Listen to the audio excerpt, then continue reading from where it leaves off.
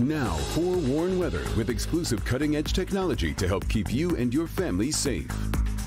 Oh, that's the UP, folks. They're dealing with snow and wind this afternoon, courtesy of our friends at Michigan Tech. We appreciate the shot there where it looks like the ground's actually warm enough up there where it's hitting, not really sticking yet, unless they're really good at plowing even in the springtime. I'm just cold looking at that, though.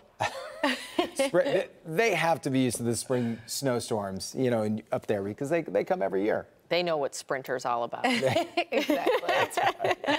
Yeah, the spring of false deception. But spotty showers today here closer to home. We're in that lull right now, so cloudy skies for the most part, but we'll have some scattered showers that will continue to kind of be in and out of our area throughout your Thursday and Friday, and even maybe a few flakes that will mix in at times as temperatures fall kind of later in the day in the early morning hours. And we'll walk through the timeline in just a moment. A little breezy out there, so kind of blustery conditions.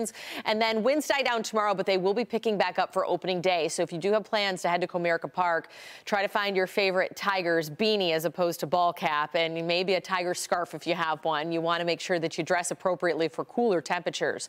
Clouds and radar showing that we do have a ton of snow that's been churning on the northwestern part of this low. So from the UP, portions of Canada, now down into that northern, at least third of Illinois, and then a ton of moisture still off to the east. That's starting to change over to snow, pushing into the New England states. And we've even had a couple severe thunderstorm warnings pop along the mid-Atlantic states. You see this one right here in that western portion of Virginia. As we look at the snow potential, now we're starting to see these numbers go down a little bit because we've already picked up so much snow. But overall, Marquette could end up with more than 2 feet of snow by the time we're at the end of your Thursday. But then the bulk of this snow shifts off to the New England states. So we're at least dodging that winter-like storm. Right now, Detroit, cloudy skies, 46 in the city, 41 in Howell, 43 in Lapeer, and 45 in Monroe, with southwesterly winds at about 10 to 15 miles per hour. And they will gust upward of that throughout the afternoon and evening, so it'll feel a few degrees cooler. But we kind of hover in the mid-40s for the next several hours, so we're not going to see a big swing in temperatures. And after 3 is when we have the best chance of some of those showers to develop across the area. We'll first talk wind gusts because we do have those gusts upward of 20 miles per hour now and upwards of 30 miles per hour to the west. They start to die down tonight, tomorrow morning calmer by 10 a.m.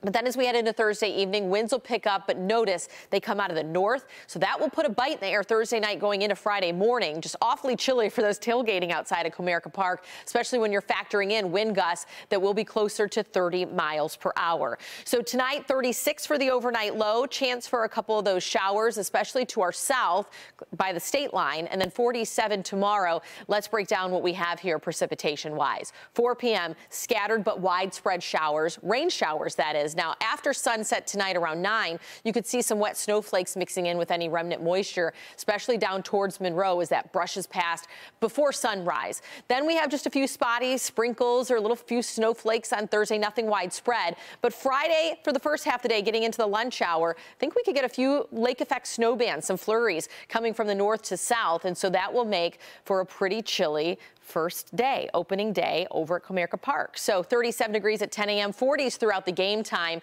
but we will feel like the 30s. Quick look at the solar eclipse forecast. Right now, a lot of cloud cover going into Monday with more of that clearing up to the northeast. So if you're making travel plans, just take note of that. Otherwise, clear skies this weekend in 50s. And then check out Tuesday next week, you guys, close to 70. Oh. All right.